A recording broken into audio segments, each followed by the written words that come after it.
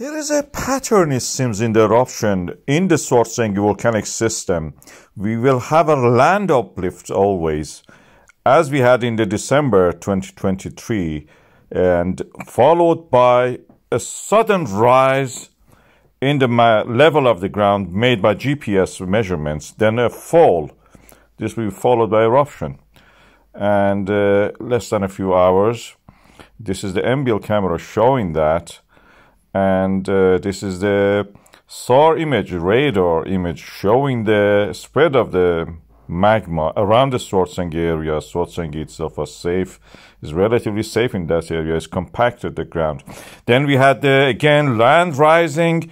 January eruption was a single outlier.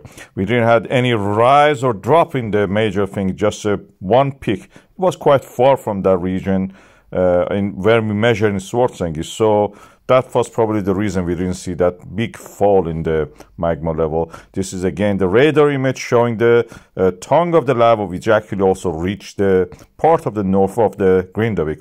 Then we had this February rising again the land, then falling, and presto, we had this eruption. In the MBL camera, we can see again, and it was quite fast.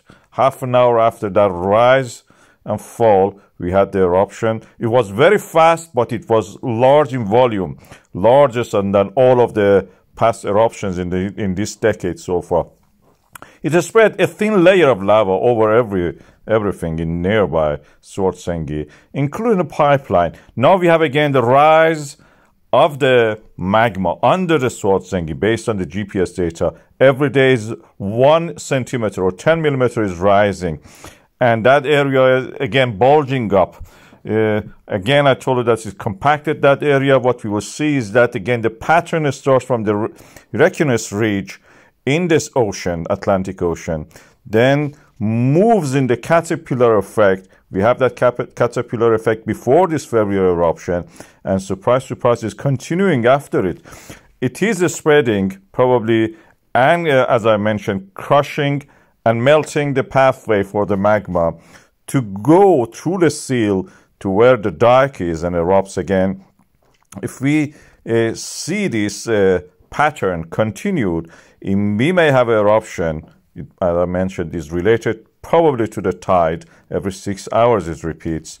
And we may have that pattern indicating that the eruption will be happening in near or around the full moon or the new moon, where the tides are highest. Again, we see that the Svartsengi Blue Lagoon area is rising. The connection to the sill, to the dike, that means that system which is around the Sundhnúka, to the north of it, my estimate is that it will erupt there. We can see actually in the Tremors depth here that the earthquakes at a depth are extending toward the north of the Svartsengi Blue Lagoon area. This is where the magma is rising as the earthquakes open up the way for it. And it has, of course, to crush and melt the pathway for itself to rise through the seal to the dike. So we had the 1st of December, 2nd, 3rd, and 4th eruption in March 2024. My prediction is that I may be wrong, but we will wait and see.